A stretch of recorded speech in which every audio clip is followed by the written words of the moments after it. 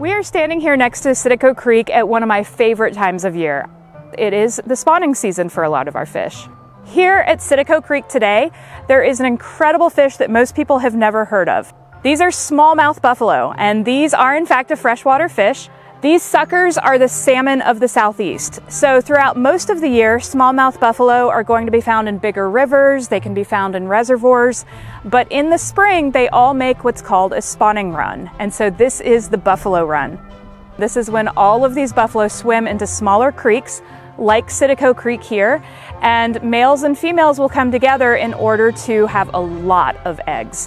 You will see a lot of females with males surrounding them, and they are spawning. All right, so an angler just brought me a smallmouth buffalo so we can actually see it here. You can see this is a male. He is covered in what are called breeding tubercles, and these are tiny keratinized projections all along his scales and along his fins as well. And the males use these in order to kind of grip and hold the females in place during spawning.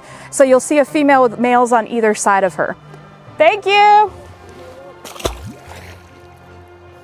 What's amazing to me about this is just how many eggs there are in the bottom of the creek. A study that just came out a month ago estimated that there were around 67,000 smallmouth buffalo that make this run just into Citico Creek here each year.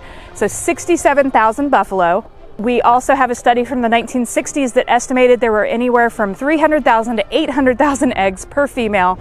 So I don't even know how many gazillions that is. There are a lot of eggs out here in the creek right now.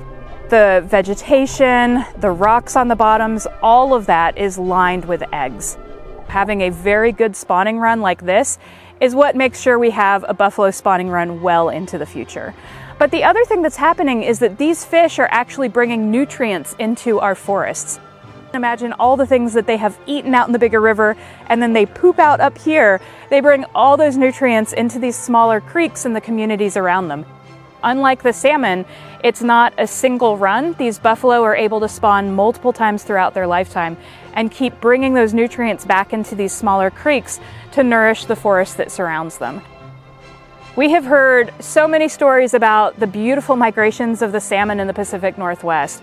We know those incredible fish, but no one talks about what's happening in the southeast, and we have these epic migrations that happen here too. What I find so amazing is we are just 2 hours from Chattanooga. We're up in the Cherokee National Forest. It's really not that long of a trip, and yet it's this hidden gem that very few people know about. We really hope that through visiting the Tennessee Aquarium, through engaging in our social media, we're able to raise more awareness of just how incredible the Southeast is and how much we all need to celebrate and protect the incredible animals we have right here in our backyard.